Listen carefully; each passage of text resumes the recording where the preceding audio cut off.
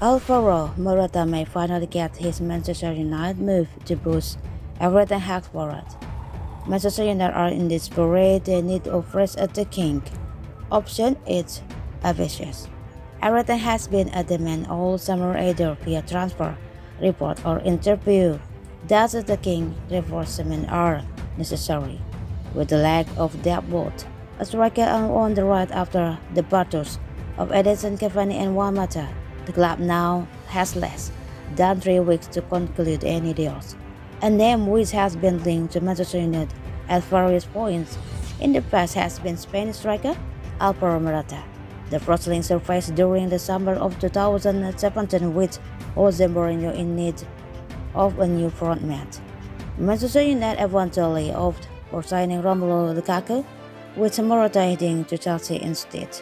Morata's name has since cropped up on a number of occasions, and it seems that once again the Spaniard the club's name is appearing in joint headlines.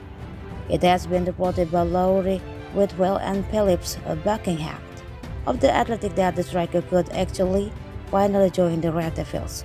A genuine possibility was the first used 5 years after the first link appeared. The striker is thought to be available for just under £30 million, and there is possibility that Atletico Madrid may instead accept a loan for the player.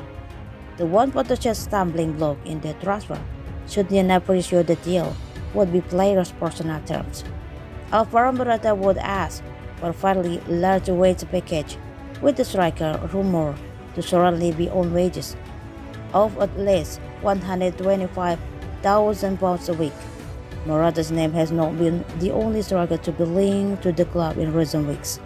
The names of Pierre-Emerick Aubameyang and Murray Icardi have cropped up in the potent short-term striker options, although the same report reveals that such have don't play any move for either player. Another player who has linked to Everton Hack Reds recently was Marco Arnautovic, although the club quickly distanced themselves from a move after a major backlash from fans due to the player's checker past with Rachel incidents. Frankie de Jong is still seen as the number one target for the club, despite a deal for French midfielder Adrien Rabiot close to completion. Manchester United have agreed to a fee of around £15 million for the players, with John Murta flying to Turin on Friday to help sort out personal terms.